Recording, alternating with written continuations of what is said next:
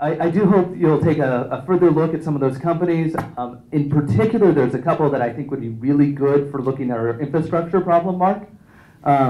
So you two should talk over beer and figure that out. Our next speaker is Jed Sundwall, who's part of the first Code for America Accelerator program and helped found Open San Diego here, which is our host. Now is a consultant who works with governments and other entities on their communications. Thank you, Ben. That was over 20 seconds. FYI. So yeah, I've been working at the intersection of government and technology for probably about 10 years, and then the most recent 5 years focusing on social media, largely at the federal level. So I'm going to talk a little bit about how humans use the internet, and then how humans use the government, and how those things interact. I created these slides at our library, and it occurred to me, I mean, I've thought about this a lot, that a library is an interface to information. The idea was the best way to store information was in books. You get a lot of books into a building, and then you go to the building and find all the books and get the information out of the books. That's the whole point of libraries. And what's been remarkable, we've seen the internet has come about, and now we have this new interface to information that's so elegant. Now it fits in our pockets, and you just type in what you're looking for, and you'll get millions of results that will likely help you. So Google, in a lot of ways, has made the library, the building, obsolete. That's not to say the libraries are obsolete and that those buildings are obsolete. It's just that the function is a little bit different now.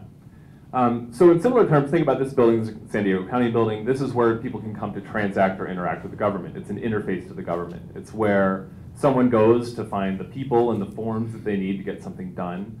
Perhaps a marriage license or a business license or things like that.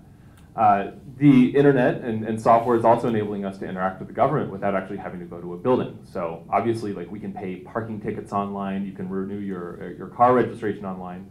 And then in a less indirect or a more indirect way, you use things like Uber. So Uber is a service that lets you hail a taxi from your phone, essentially. And Uber only works because it's built upon the city as a platform, which is our infrastructure, our roads, the fact that we do give out business licenses and have infrastructure that enables something like Uber to work. So the city and the fact that it's governed effectively enables services like Uber to work and enables these sort of services to be available to people. So this slide, obviously, like, everyone's on the internet. I shouldn't have to make this point, but I do feel like I have to make this point whenever I'm talking to government people for some reason. Everyone's on the internet, and very few people aren't on the internet, and you have to take care of them because you're the government and no one else will. But the internet is the easiest way to find most people. I like this data. This is from Pew, showing how quickly people have adopted social media. So, in short, over the past 6 years or so, over half of the population of the United States has started using social media, which is astonishing. If you think back like 9 years, it was weird to have a profile. Like, you're doing it like if you wanted to date. Now, if you're not on Facebook, you have to defend why you're not on Facebook. It's like a political statement. And the upside of this is it's training people that if something is important to them, it'll just come to them. You don't have to search for it anymore. You go to Facebook, you go to Twitter, everything that's relevant to you and is important right now is just there. You don't have to do anything. That's why it's so compelling, and that's why these things are being adopted so quickly. And then the other thing is that people don't even think about the internet anymore, just like we don't think about electricity or plumbing. It's just, you think of Facebook, you think of Instagram, you think of email. These are buttons on your phone. So the internet as an abstraction just doesn't really matter to people anymore. They just think about what are the services that actually help them. And then in a similar vein, everybody uses Twitter even though most people don't use Twitter. And that Twitter is this really remarkable service, and it enables sharing of information and breaking news.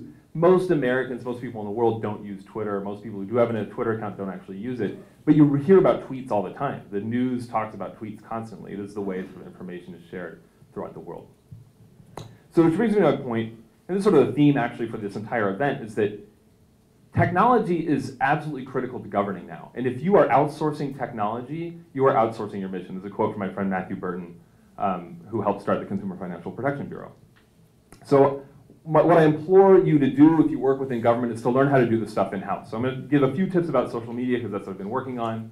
So if you have timely information, make it available on social media. Put it out there. Make it available on Twitter. Make it available on Facebook so that people can retweet it and share it with people. But learn how to do this in-house. A big part of that is finding your voice. This is extremely challenging for any organization, brand or government organization, no matter what, is learning how to sound human. Most organizations are used to communicating via press release and communicating with the media. Learning how to communicate directly with people is really difficult. So put some time into thinking about how you sound and how it sounds when you interact with people.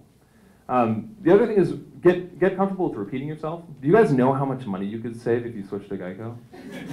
Okay. Everyone knows the answer to that question. It's because Geico's not afraid of repeating itself. If you are stewards of this region, which you are, and you have important information to get that information out. Constantly, relentlessly. People are not going to get that mad at you. One thing, so I work with USA.gov on their social media strategy. One of the best things we did was we started answering people's questions. So if you're on Facebook and you're on Twitter, if somebody asks you a question, you know the answer, give them the answer. It was so hard to get people to become comfortable with this, but it actually was extremely helpful and did a lot to promote our services. And then above all, focus on your mission. Social media is fun. It's where people go to interact with their friends and crack jokes with each other. It's not your job as government. You have a different job as government, so focus on that. Otherwise, it will be weird. People will make fun of you. But there's beauty in this. So here's the Mars rover. Second time we've talked about the Mars rover. I talked to Veronica McGregor. She works at the Jet Propulsion Laboratory and writes the tweets for it. And I asked her, why does NASA tweet? What's the point of all this? You put a lot of effort into this. And she blew my mind. She said, we want people to go outside and look up. And I was like, oh.